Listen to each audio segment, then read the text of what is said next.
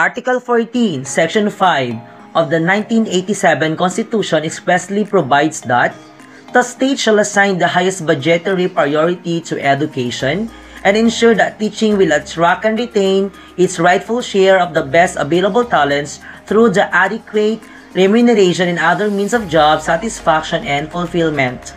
Public school teachers are among the most underpaid and overworked professionals in our society. Here are the expected benefits of public school teachers for 2021.